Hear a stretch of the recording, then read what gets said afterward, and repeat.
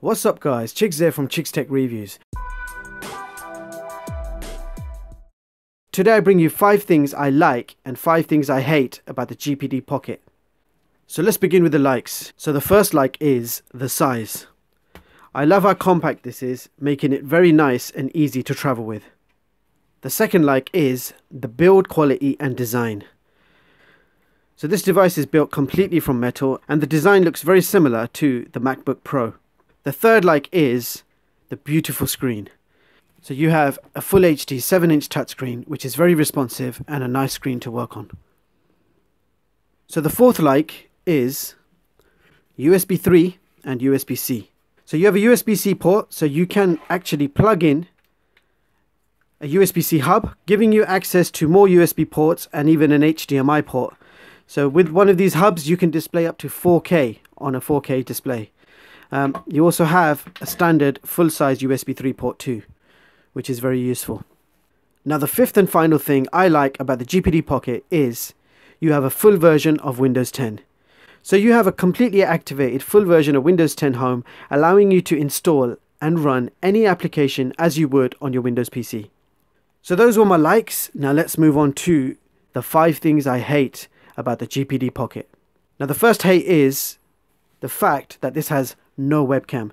I would have loved to have a webcam on this device, even if it was a cheap VGA camera. Not having a simple webcam and you got enough space to put a webcam, I'm not sure why they didn't include it. The second hate has to be the battery life.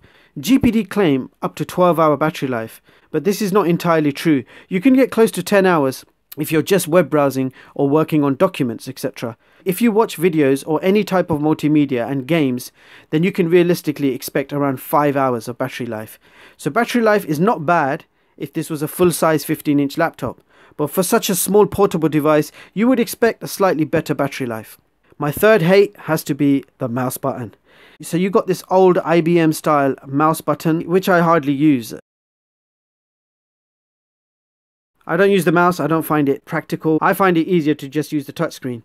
And you're perfectly capable of doing everything with the touchscreen. You don't even need a mouse. It's there if you need it. I don't personally like it. I prefer the touchscreen. Now the fourth thing I hate about the GPD Pocket has to be no touch typing.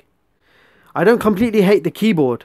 The keyboard is very well made and very well thought out. You got a good response to every button you press on the key. But I find I cannot touch type at full speed, as the keys are a little cramped together and arranged a bit awkward. So generally a good keyboard, but not easy for touch typing. If you're into fast touch typing, you ain't going to be doing that on this device. The fifth and final thing I hate about the GPD Pocket has to be the price. It's expensive. Now the price is a little high and the average consumer will find this expensive. This device should have been priced around $300 to $350 mark.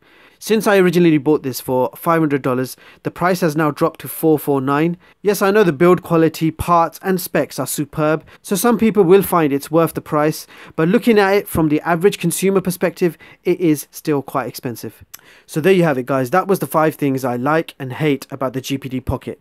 I've had this device for a few months now and I use it mainly for web browsing, watching and uploading YouTube videos, lots of Word and Excel. I also found this great for doing firmware updates on various gadgets. I love traveling with this device and I can simply tether with my smartphone and have the internet from anywhere. I am mainly a MacBook user and everything I do is on the MacBook, but thanks to this device I no longer need to travel with my $2,000 MacBook.